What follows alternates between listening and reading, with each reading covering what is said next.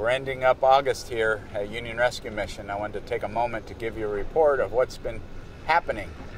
We had our second pastor's lunch. We had about 12 pastors from around the city come and learn more about Union Rescue Mission, how their churches can get involved. Pastors and churches are going to play a key role in some exciting news that is coming.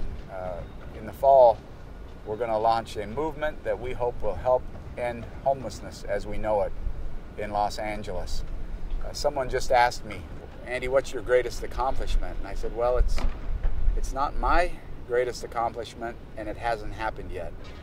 But if we weather this economic storm after stepping up to meet the need, and we're able to not lay off any of our staff, the staff and the team that has sacrificed 2 salary cuts, worked extra hours, stepped up to meet the need like no other team before, if we can weather this storm without laying off any staff, then that will be our greatest accomplishment. I know it'll be the greatest accomplishment in my life, and I believe it probably is the greatest accomplishment in the history of Union Rescue Mission. So thanks for the part you've played in that. Your generous donations have helped carry us through, allowed us to step up and welcome everyone who's come to our door during this difficult time.